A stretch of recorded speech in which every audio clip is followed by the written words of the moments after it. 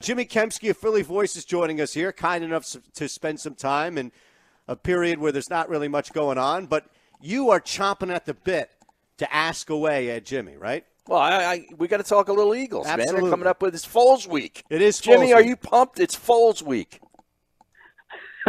Sure. Why not? Is anybody going to play of note in this game? Like, can we miss it? I doubt it. I don't think you're going to see the stars at all. Maybe at all here and there. Like in the first game, those young corners all played, like Maddox and Sidney Jones and Razul.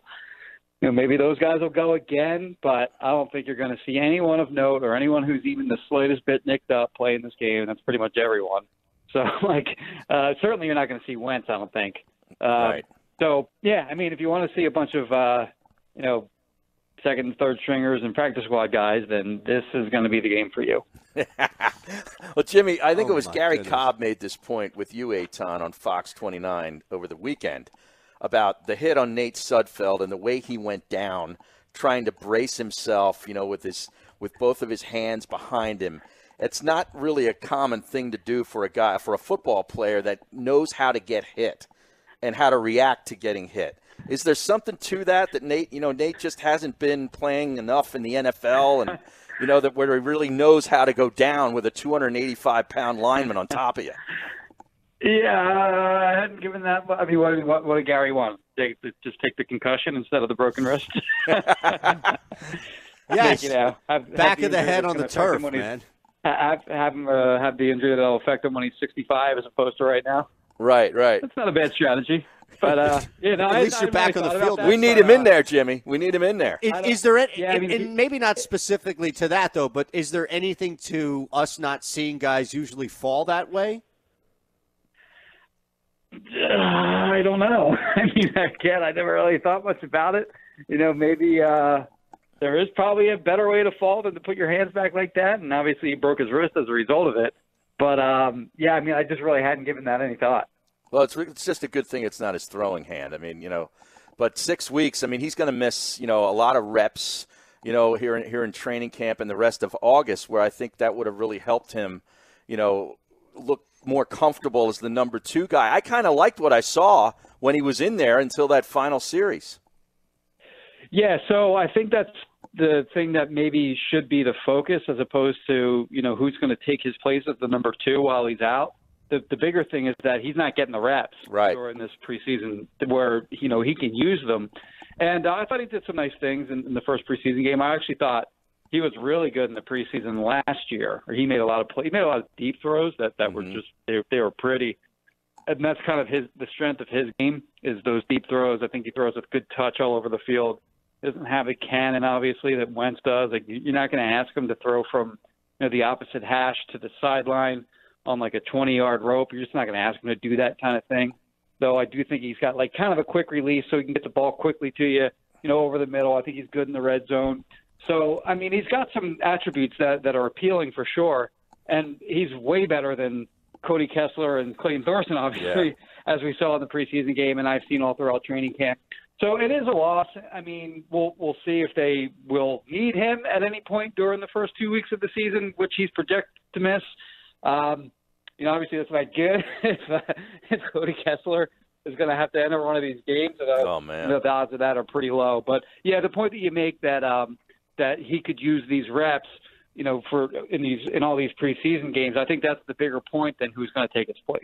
Right. And Jimmy, hi, it's Matt Mullen from Philly Voice here. Hey, Matt, what's going on, buddy? What's up, man? How are you? You're late on your column, Jimmy. That's what we brought Matt in. So, no, I was just going to say, in addition to those reps being important for Sudfeld, aren't they equally as important for the team to evaluate him moving forward? Because, ideally he's not going to be playing in the regular season.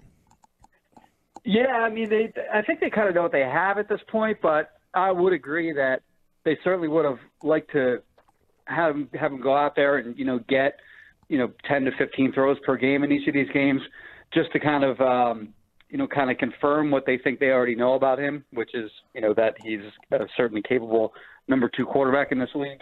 But he's been with the team now for this is his 3rd year now. He didn't play for the Eagles during training camp 2 years ago. They signed him off of waivers after Washington cut him in 53-man cutdown. So this is only his second training camp, but he's been with the team for 2 full seasons and then this year as well. So I think they have a pretty good grasp on who he is and what he is as a quarterback. And certainly, this year he'll have a better grasp of the offense from a mental perspective than he ever has.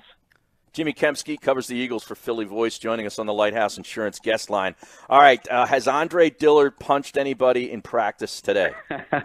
I missed it, but he did kind of get another little dust-up today, apparently with Sharif Miller. I didn't see it, but because they were in shells and shorts today.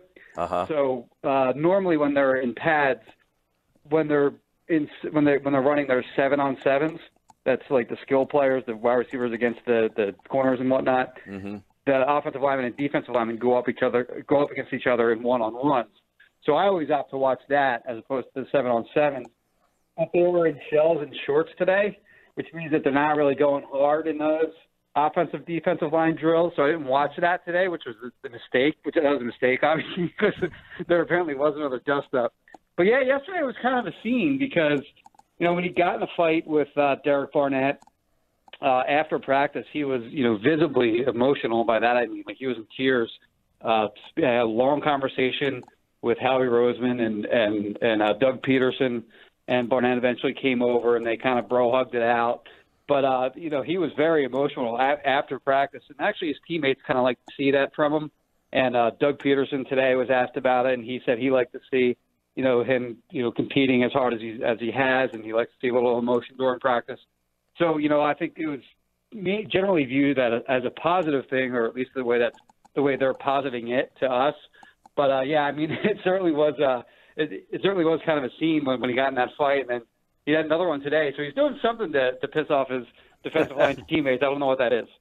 Do you have any idea? And I know it's early, and we haven't even seen the second preseason game, but have they given you any indication on how they're going to use him this year, knowing that Jason Peters might be an injury away from heading him over their starting job, but also that there might not be a room for him so long as Peters is healthy?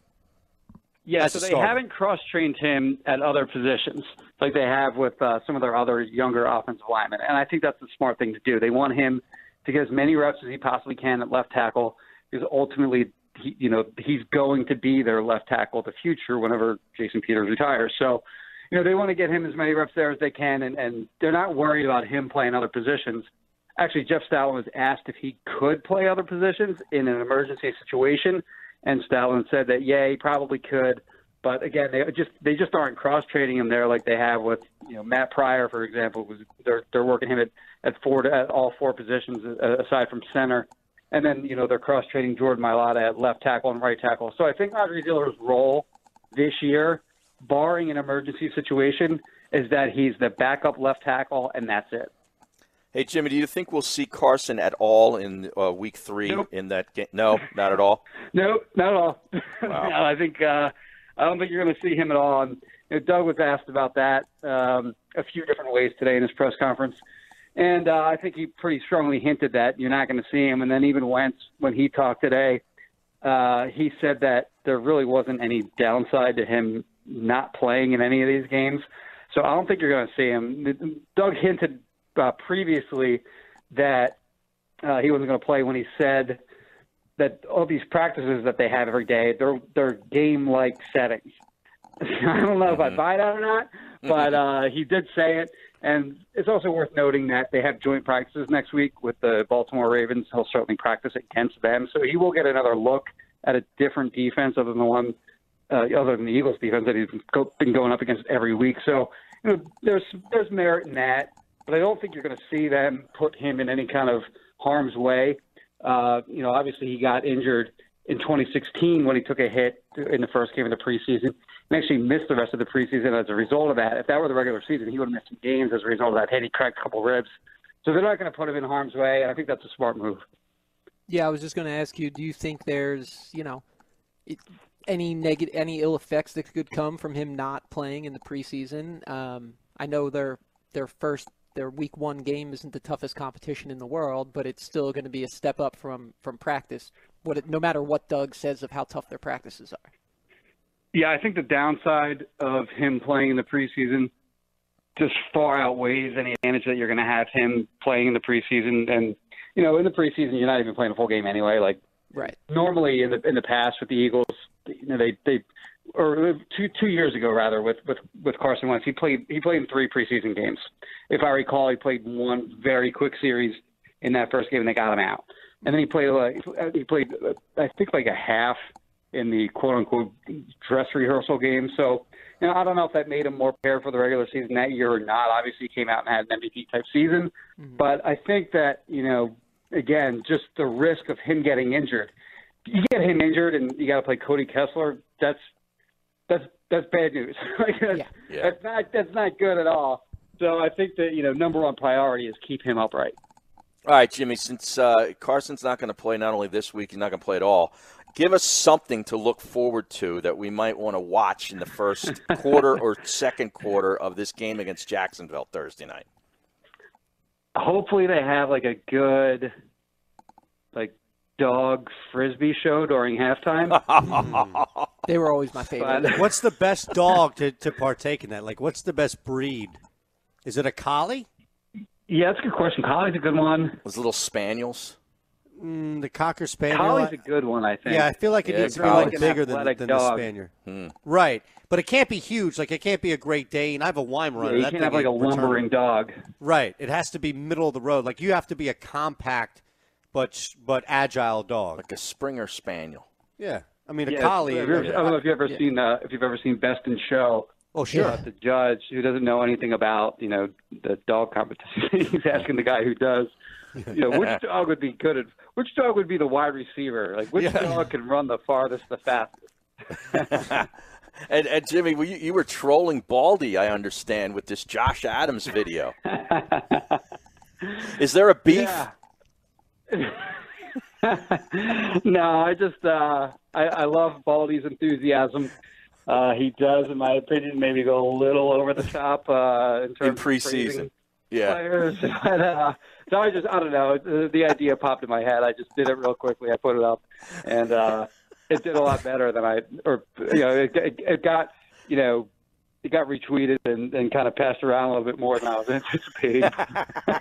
That's hilarious. But yeah, no, I do enjoy those Baldy breakdowns, but he's got to temper the praise. Again, the enthusiasm's great, but you got to temper the praise. Like, I think, for example, in the Eagles, he said Jordan Mailata was the best player on the field. And come on, like, he was okay. Yeah. Come on. Hey, real quick, Jimmy. We were talking about this with the shark thing earlier, and your name got brought up not only because you're joining us at 1 o'clock, but because you're a surfer. We've talked surfing before with you.